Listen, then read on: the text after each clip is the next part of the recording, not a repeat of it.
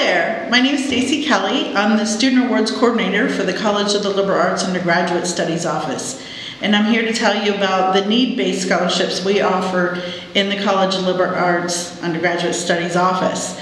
These scholarships are need-based, which requires a FAFSA on file with the Office of Student Aid and must be at least full-time at University Park with a major or pre-major in the College of the Liberal Arts.